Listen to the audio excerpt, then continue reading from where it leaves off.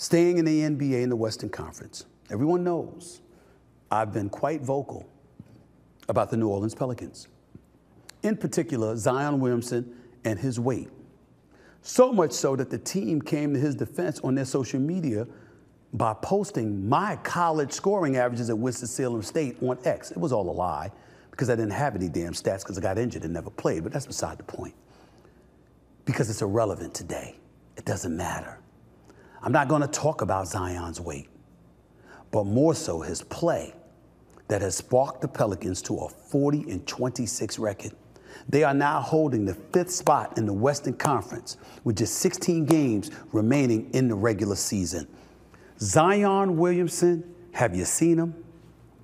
The brother's averaging nearly 24 and 7. They're winning basketball games. They're the #1 team defensively with efficiency. They're one of the very few teams, 5 teams in the NBA, that are both top 11 in offensive and defensive efficiency. Okay? They've been winning basketball games, and they've been beating everybody up while they've been doing it.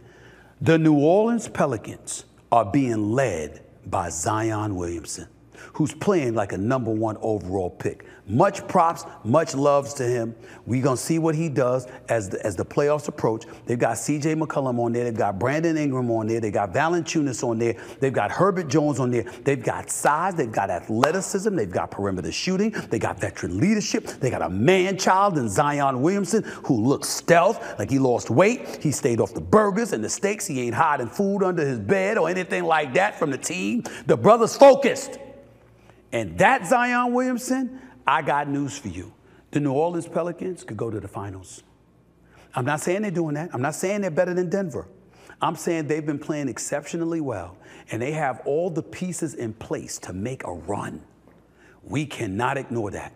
We got to give props where it's due, because Stephen A. is a fair-minded individual.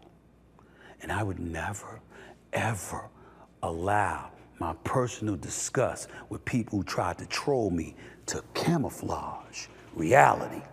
Reality is New Orleans can beat anybody.